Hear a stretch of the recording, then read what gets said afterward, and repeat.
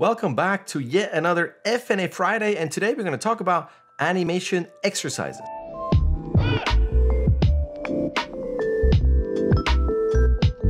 Moving forward in my step-by-step, hopefully useful guideline of what to do when you're new to animation, today we're going to tackle animation exercises and what you should be doing, what you could be doing, or what might be helpful in your animation endeavors. So far, we've gone through the initial chapter of don't do it, meaning it's hard, animation is hard. If you decide to move forward, what would be your goals, which should be lofty so that you have something that pushes you forward, but at the same time, realistic and not too crazy so you don't get discouraged. And in order for it to be not demotivating, I would advise you to do something short so that you don't spend too many hours on something that you might abandon. So as the title said on the FNA way back, keep it short, but also do it more than once. So you don't just do one exercise and then leave it. You got to go through the repetition. And then as you continue, you have to make a choice if you're going to do something that's purely an exercise or something that's for a demo reel, because how you approach the shot and how it's going to look like at the end are going to be two very different things. But as you go forward, do not underestimate a bouncing ball, which was the title of a previous FNA, because the bouncing ball really is the foundation and there's so much you can do.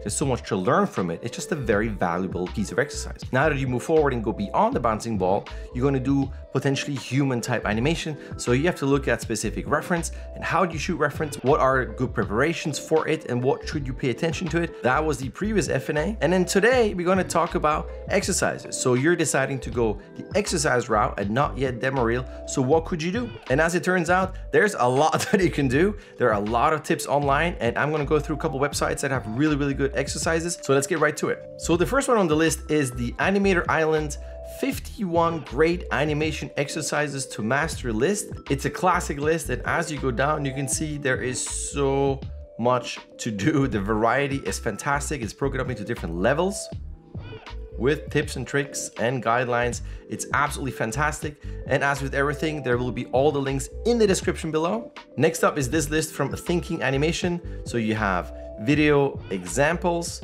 you have inanimate objects, and so on. It goes through all kinds of levels, beginner and intermediate and advanced. Look at that. There's a ton of stuff. Holy moly. If you go through the first two websites already, even if it's somewhat repetitive potentially, that's okay, because you want to repeat the exercises. Don't just do them once. There's a lot to do, but there's another site I want to show you, the 11-Second Club, a classic. I'm going to link this page in the description as well.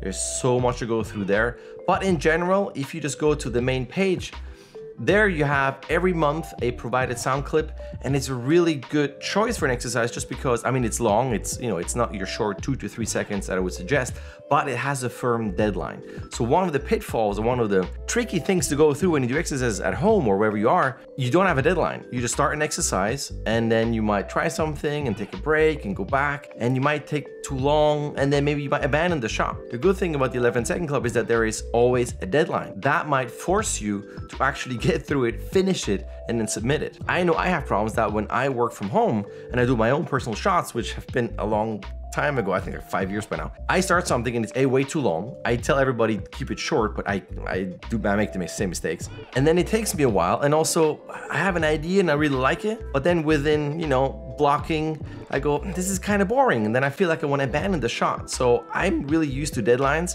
given that I have deadlines at work. So I like that 30-day or whatever deadline you might find maximum and submission pressure, and that helps me a lot. Maybe if you don't have something like the 11-Second Club, maybe you need to put yourself under pressure and say, I only have 10 days for this, or 2 weeks, or 3 weeks, or something like that. But a deadline is definitely going to be helpful. Apart from those sites, I'm going to put some more links in the description below with articles that I wrote for my Spongella blog. And if you find that you want to go beyond the exercises, where you still do exercises, but they're not just a character in an empty room, maybe you want to do something where maybe a character is walking along the beach or going down a hillside or sliding down like an icy mountain, I don't know, maybe you want to take an exercise but just bring it up a bit in terms of complexity. Maybe those websites that I listed are not providing enough. One thing that I do in terms of inspiration is that I have a blog that is private and I post all kinds of stuff on it, and that's going to be part of a different FNA or a separate post, but just quick. It's on here with timestamps, and I have all kinds of things on there in terms of artwork and sets and dialogue pieces. There's all kinds of stuff on there that is going to help me stay inspired. And if you go all the way back up here, so take for instance this one. Unfortunately, I did not write down who provided this piece of artwork, but to me this would be an interesting thing where you can do either a sit down or a specific move or a gesture, but because it is on this hillside, things could roll down, or the way they sit down, it slides a bit, you have to readjust. There's just something about this set that might add specific acting choices or force the character into specific acting choices, which could be really cool to kind of expand your animation exercises. So it goes beyond a head turn or a gesture or a pickup of an object. So I would look at certain photos or drawings or whatever inspirations you can find in terms of maybe it's this set that inspires you to do a certain exercise. So you might go set first, environment first, and then think about what the character is going to do in that environment. But go through that list, there's a ton to do, but you might find something where you go, this is really cool, but it might be 10 seconds, 15 seconds. So maybe you can just take the essence of this shot or this exercise and the idea and maybe keep it to 3 seconds. I want to try to do something where it's 2 to 3 to 4, maybe 5 seconds, because by keeping it short, you're just not going to be overwhelmed. You have enough time and you can finish it, you can polish it, and then move on. Take what you learn and put that into the next shot. If you have any other sites or any specific exercises that you came across and tried that you want to mention to other people, put that in the comments. That would be awesome. If you find any of this helpful, a like would be highly appreciated. And as always, subscribe and hit that bell button if you want to get all the updates for all the uploads. And if you have watched until the very end, thank you for sticking with it, and I will see you next time.